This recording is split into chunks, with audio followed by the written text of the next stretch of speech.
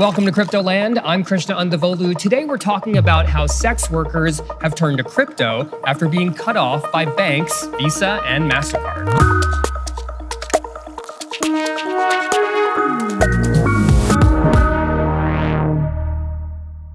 Although most sex work is perfectly legal, some of the biggest financial institutions are wary of working with adult content creators thanks to outside pressure and a fear of facilitating things like trafficking. The logical solution: the sex industry is turning to crypto. Motherboard Sam Cole headed to Las Vegas to meet Allie Eve Knox, an adult content creator, to find out what life has been like with crypto after traditional payment systems cut her off.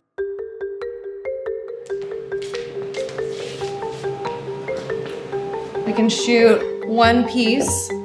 We can use it for a whole bunch of different things. And like that's the only way we kind of survive, is you have to like make your content work for all your different stuff. Would you do safe for work and not safe for work stuff? Yeah. And then would you make sure that you get stuff for gifts? Yeah. Hope you like stinky feet, Dwight. Yeah. Oh my God, I need lotion. I need a lotion boy. I'm gonna shake my ass if you get on here to shake my ass. It's your NFT. Yeah. You gotta get low to make my ass look big.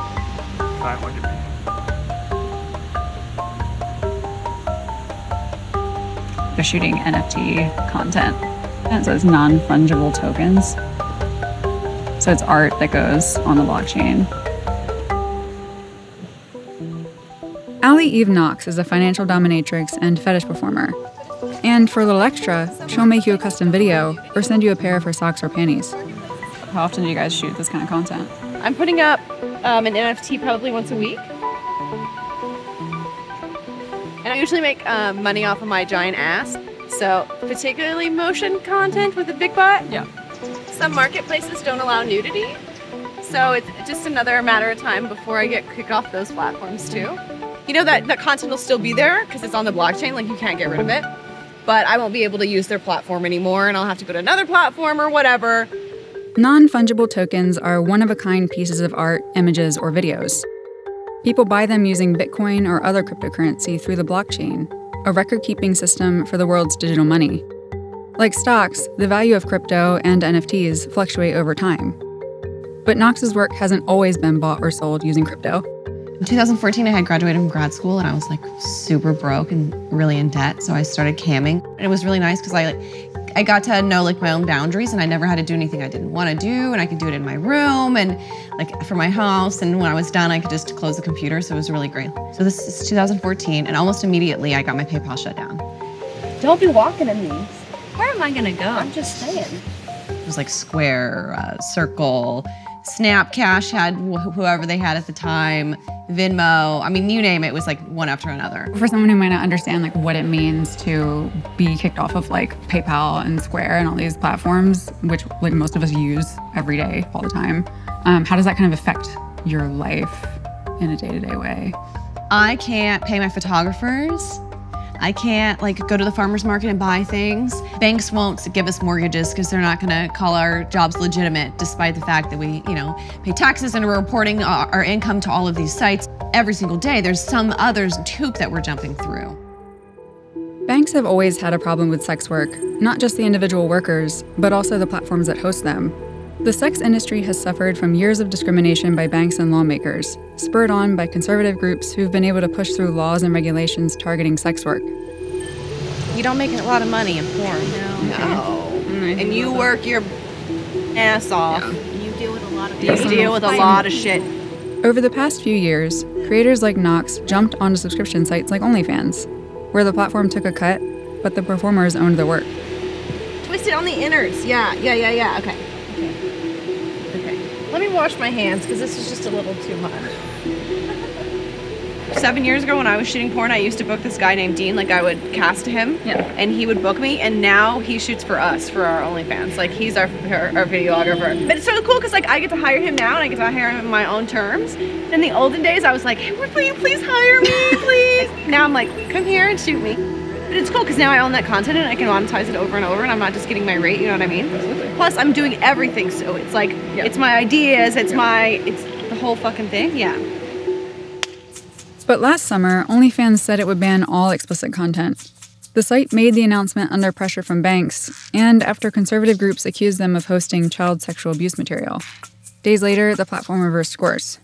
It changes the way that you think about things. In my head, OnlyFans goes down. Okay, am I gonna have to start seeing people in person? Am I gonna have to go back to shooting porn? So it's all these things where I'm like, am I gonna have to be more unsafe just to pay my bills, just to have this livelihood? We're not going back and being teachers. I'm not gonna go be a nurse. Like, this is it. This is what I'm doing forever and ever. I'm gonna age out of this industry, so I better figure this out because that's how this industry works. All right, here's what I need you to do. What? I need you to squirt this on my ass. Okay. Okay. The only reason we were able to like survive any sort of like OnlyFans pullback is because we had already stuff scheduled. Yeah. Because now we're having to put our time into other platforms, you know? Yeah. Did you guys lose some subscribers? Oh my God. I'm down to 30% of my income. Just like bleeding subscribers. For nothing, and they won't come back. The guys won't come back because now they don't trust the site. Right. So I took like a 50% income. Yeah. Oh, literally overnight. This type of financial instability is why she adopted crypto. Do one in while I squirt. I started taking crypto at the end of 2014, probably. A cam member came into my room and he said, hey, download this Coinbase thing. I'm gonna show you how to do it. So I held up my QR code up to the camera and he sent me Bitcoin through the camera. And I was like, oh, this is great. Like, he can't cancel it. And I was having a problem at the time because I was like taking Skypes and people would cancel it or they would cancel my Amazon card or whatever they paid me. And so I was like doing all these Skypes and just getting scammed. And I was like, this. Yeah. So I started taking Bitcoin and I couldn't take it back. And you could take it anywhere in the world. No one like knew who it was. It was great. So I started taking that in 2014. And then 2015, Coinbase shut my ass down. So I just started wallet hopping. So I've just been wallet hopping since then, trying to find a platform that lets me sell my socks. If people started taking crypto more and it doesn't become so regulatory, people can use it. It's built for us. Like, it's just, it makes sense. It's low fees, it's no chargebacks, it's anonymous. Like, it's, hello, we're the best use case. She's now encouraging others to join her. For 3 months when I first started, I took 2 days off. One because I got held at gunpoint and one because I had the flu.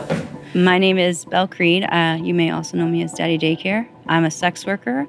I am a cam girl, a clip maker, a content seller, and pretty much anything you can think of. If you want it, I'll do it. With some stipulations. How'd you get into like sex work in general? I was working a million jobs, going to college, and one of my friends at the time was like, "Hey, you should cam." And I was like, I grew up very religious, so I didn't have access to the internet or anything. So I was like, "What is camming?" He's like, "Oh, I got a treat for you." All right. Well, it's not straight right here, but Are you kidding? I can do this.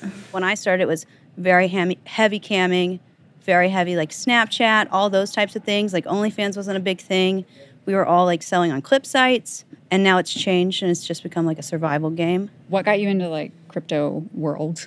I'm friends with Allie. She was like, "Hey, will you try this? I'll send you $50." And I was like, all right, well, I'll try it. So I tried it, and she sent me $50. And then like 6 months later, I looked at it.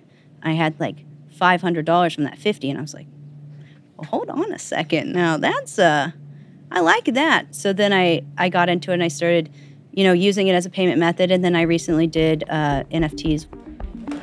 All right, here we go. Bye.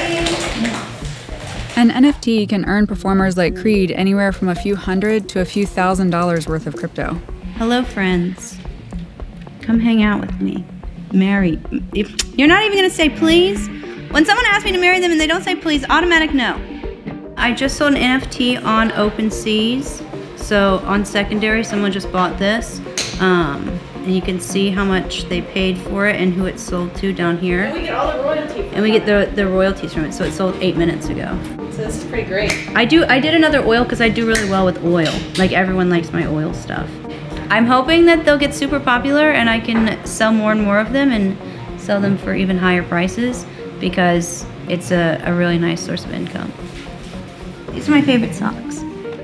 I have them in like 12 colors. And they're for sale. And they're for sale. Well, they're expensive because this is my favorite pair. The yellow is my favorite, so you can buy them, but they're very expensive. That's what it looks like when you buy it. It's just a little clip, a short GIF, and then you get the full 30-second GIF after. The exciting part is branching out to new things and like choosing new things to do, like the NFTs or You know, you start on cam and then you add making videos and then you add sex calls and then you add like humiliation videos or whatever. Knox and Creed are camming from the Las Vegas-based headquarters for Spankchain, a cryptocurrency startup made for sex workers. It was all started by this guy. I think it'd be really funny to get a scene where it's like my dick is in the pumpkin and then like that's what you were doing. You do the hand inside and then like take off the top, you know. Spankchain is the name of the company. The mission is to bring the benefits of cryptocurrencies and blockchain networks to the adult community. So merchants, you know, how you can go to a merchant site and check out and pay with it's like PayPal or Stripe or something, and it's basically the same type of thing, but for crypto. So tell me a little bit about this place.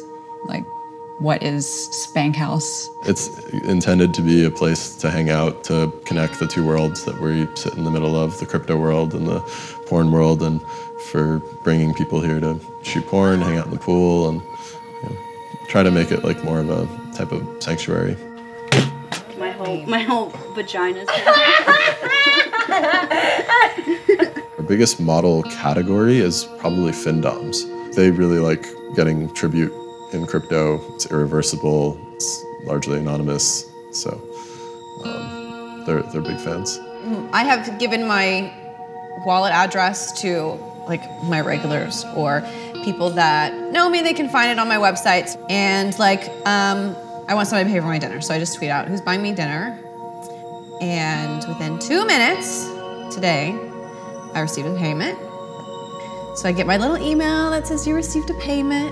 And they're paying you in Bitcoin?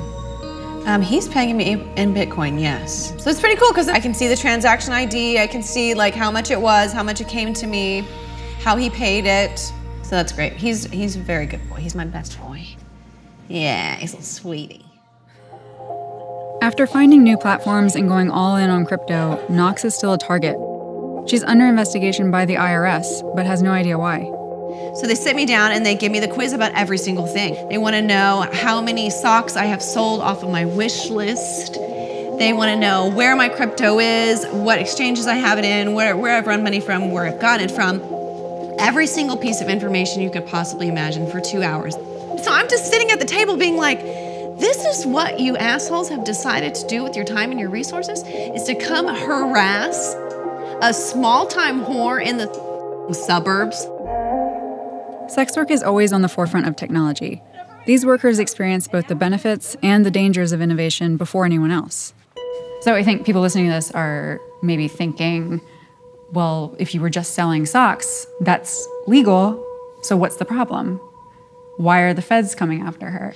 We can be fucked at any reason, for any reason, and often are, and will be.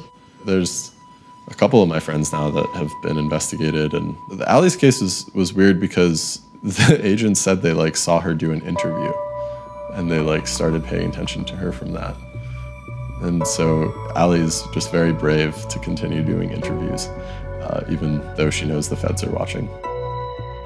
Allie is used to this kind of scrutiny. Sex workers will make a platform popular while also bracing for the day it's taken from them. I hope that I can stick it out. I don't know. I know there's a lot of people still in crypto that are against the whores. I'm hoping that I can stay.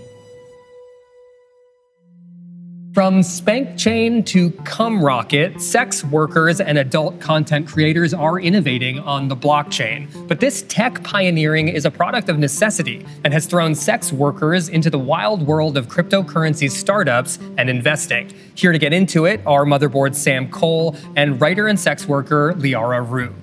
Thank you guys for joining me today. Thank you. Thank you. The first thing I want to get through is just like kind of a values conversation. Like I think when people think about sex work or adult content, there can be a moralistic layer on top of that. And what's cool is that like the idealism of an enlightened sex work and the idealism of a crypto blockchain world both kind of disrupt those problematic power structures. Yeah, I think the sex work community and the cryptocurrency community have a lot in common. It's two groups that are looking for ways to disrupt, like you said, those power structures. It's people who are rejecting the way that things have always been. You have platforms like OnlyFans, MyFreeCams, things like that, where people are owning their work and creating something for themselves. There's a lot less separation between different types of sex workers. You know, there used to be strippers, porn stars, cam girls, and escorts, and dominatrixes. Now, people really run in a bunch of different circles. You know, a lot of escorts have started OnlyFans, so they're doing porn now. A lot of cam girls will see clients in person. It's this really cool blurring of the lines, and it's brought a lot of different communities together, which has made sex workers as a whole a lot more powerful as a block. Wow. I mean, that is just so many options in the hands of the creator. Yep. But then the issue is payment, right? Absolutely. So take me through those problems, because yes, there is now this sprawling network of ways that content creators and escorts can do business, market themselves, make money, but then the actual handing of cash back and forth has this intermediary from credit card companies to a PayPal, through an OnlyFans, et cetera. So take me through that. What have been the recent problems? Because I remember hearing about OnlyFans no longer supporting adult content creators, and I was like, okay, so who's left? Exactly. That's a very good question. And that's all, from what I understand, because credit card companies don't want to get mired in whatever. Mm-hmm. Yeah. I mean, payment processors being hostile toward sex workers is a problem that's been going on since almost the beginning of the internet, which ironically, sex workers, were the first ones to adopt a lot of these platforms like PayPal and the online payment systems. A lot of them were built to facilitate selling porn. But yeah, like you said, in recent history, it's gotten so much more worse. It feels like the walls are closing in for a lot of people, where all of these platforms have these terms of service that say you can't say all these specific words that might be construed as people meeting up. And this is all coming from pressure from organizations and payment processors who are afraid of this moral panic, specifically about sex trafficking. A lot of it is really baseless. Banks don't want to be seen as being high risk. That's a category that porn is high risk because it has this stigma attached to it. We saw Visa and MasterCard and I think Discover drop Pornhub in late 2020, and they stopped payments through them completely. After these big exposés came out where it was saying Pornhub has got all of this child porn on it, which is not true. Yeah. And those payment processors haven't come back to Pornhub, even though the platform revamped. Oh wow. Its entire safety and security systems. Just to bring us up to recent days, OnlyFans kind of had the same thing happen where they were saying, we're going to get rid of all not safe for work stuff because the pressure just got to be too much from banks. And there was a big outcry on Twitter and elsewhere. There were protests. And then about 4 or 5 days later, OnlyFans was like, oh, actually, we figured it out. Everyone come back. Yeah. But by then, it was like the damage is done. Yeah. They really broke their trust with the sex working community after they did that. And I think they may very well have been told by their banks that they had to do this. I think, maybe the banks saw that the tide is turning a little bit. I think all of the media coverage that the sex workers' rights movement got after the OnlyFans ban happened. It was huge. It was a lot of people that were talking about sex work that I had never seen talk about it before. Yeah. A lot of it wasn't just crypto guys. It was, it was finance reporters. It was covered everywhere, in a lot of places that maybe had not engaged with sex work in a meaningful, critical way before. Mm-hmm. So it was really cool to see that. What are the rules that credit card companies put out there that you have to kind of navigate through if you're going to go that route and accept that kind of payment? As an escort, I accepted credit card payments, and I basically just lied to them about what I did. Mm-hmm. I created a shell business and had my lawyer write a fake contract for the client to sign that made it seem like I was in an entirely different industry. When I started accepting payments for porn, I launched my own porn site, and so I set up credit card processing for that. And with that, they knew what I did because they were able to see my site. And the credit card processor that I was working with, CC Bill, they charge 15 to 11% just for the credit card processing. Which is more than an average retail sale. Absolutely. But they really hold your hand through everything. The credit card companies have extremely vague policies that they refuse to clarify. But CC Bill has been working directly with them for so long that they're able to really give you specifics. I remember I was on the phone with one of their representatives. They were giving an example of a prior porn shoot that someone had run past them. And this girl wanted to be naked riding a horse while peeing. And she was like, can I do that? And they were like, no, you definitely can't. And she's like, well, can I be just naked on the horse? They're like, no, that's bestiality. And she was like, okay, well, can I be naked beside the horse and peeing? They're like, yeah, that's totally fine. So it's just like, they have these really, I don't know how they do it exactly. I guess they just have some guru over there that's just like knows what the credit card companies are gonna freak out over, but that's how they've been able to help porn companies process payments for years. Right. And a lot of this happens through the platforms themselves. So you can get kicked off of a platform for breaking their rules because they're trying to keep their rules in line with the banking institution's rules. There was a whole thing where like OnlyFans was like, you can't shoot outdoor porn. And then it was like, oh no, you can shoot outdoor, but you can't shoot it on private land. And then it was like, no, you can't shoot it on state parks. No, you can't shoot it. And it was like, it was all these like these really little nitpicky things. And then you try to contact their support and they're like telling everyone something different. And they're just trying to stay in good graces with the payment processors. Crypto poses a possibility of like, hey, you know, it's private, which like I think a lot of people value in this space. Somewhat private. Semi-private. It's, you know, irrevocable or immutable and never, like you can't pretend it's a $100 bill, but it's actually a $20 bill. You know what I mean? Like stuff like that. So yeah, talk to me about the promise, like from your experience. I started accepting it for payments a couple years into doing sex work. It was something I preferred in some ways because there was no possibility of chargebacks, unlike with credit cards. And unlike cash, you could accept it in advance. So, that's interesting. Yeah, it was this sort of happy spot between the two payment options where I could get paid before a booking, so I didn't have to worry about whether the person actually had money or not. And I also didn't have to worry about them potentially clawing it back, which unfortunately both are things you need to worry about as sex workers. Which is to say, like, I'm going to pay with your credit card, but then after the encounter, I call my credit card company and say, like, actually, that wasn't me, or something like that. Yeah, yeah. Thankfully, that never happened to me, but a lot of my friends experienced I can see that as a, like, playbook page 1 for the douchebag, though. Yep. Like, Oh yeah, and the credit card company always believes the customer. Yeah. Always. I think Ethereum is really going to actually be something that a lot of sex workers end up using just because of the functionality. But there's a lot of cool... What do you mean by that? I don't know what that means. Ethereum adds a lot of functionality, like the ability to do layer 2 transactions where you give a very small amount of like a secondary coin and then like once an hour or something, it syncs back up with Ethereum and processes all of those so that everyone gets paid out or charged accordingly. And that to me is the most exciting. Oh, that is interesting because that kind of takes the processing part away from a credit card company or a Coinbase or like a third-party thing. Exactly. And it puts it in the coin itself. And so having these open source protocols that allow people to interface with Ethereum means that you can't ban sex workers as sort of like a core integral part of the functionality. And that to me gives sex workers a lot of leverage and power in this situation. It'll be interesting to see what crypto technology truly survives and becomes dominant.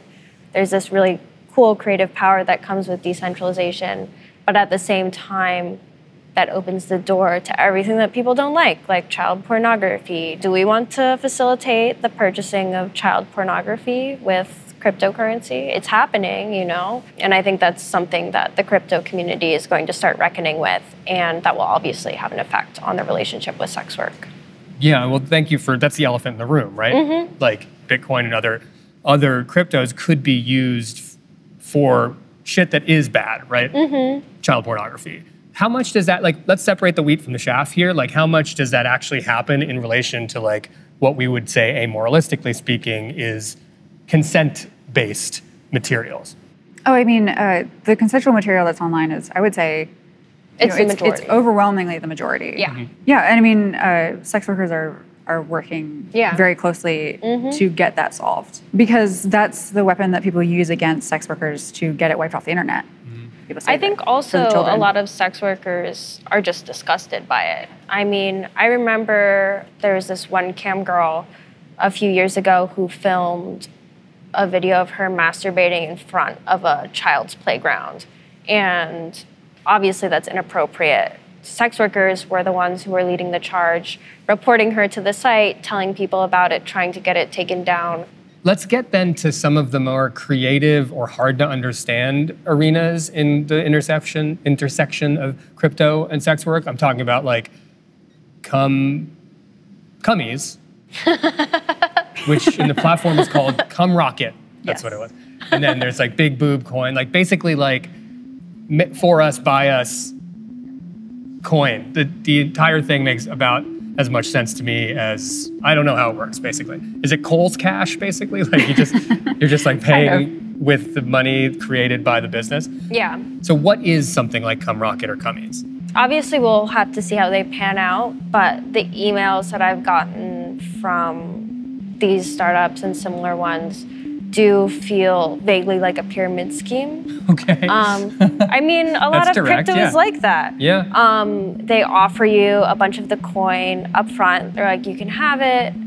It'll go up in value if you start using it and get other creators to join. And of course, you know, you can say the same thing about USD. USD is sort of a pyramid scam. Stocks are kind of a pyramid scam. It's like, but the difference is with Boob Coin, there's no inherent value backing it.